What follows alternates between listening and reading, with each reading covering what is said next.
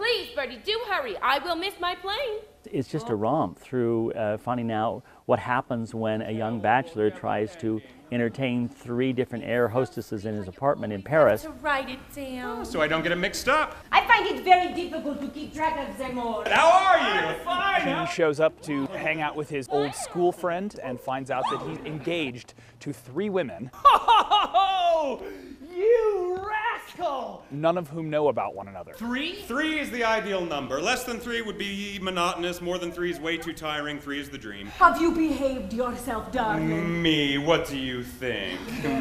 And you must be Gretchen! I think you can expect to see 2 guys from a bygone era enjoying bachelorhood in a way that we can't anymore today. So, we've come back. Yes, so I see. And all 3 of the ladies show up at the same time. No, where are you?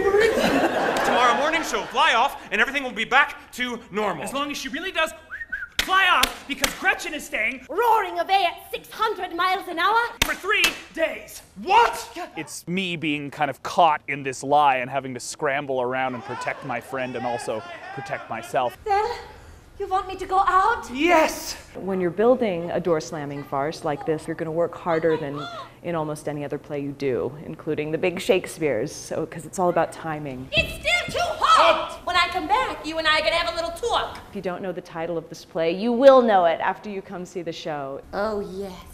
If you're looking for a laugh out loud, roll into the aisles, pure joyous kind of entertainment, What's that TWA bag doing, sir? we have it like we haven't had it in quite a while here in Cedar City. It's mine. Those are mine.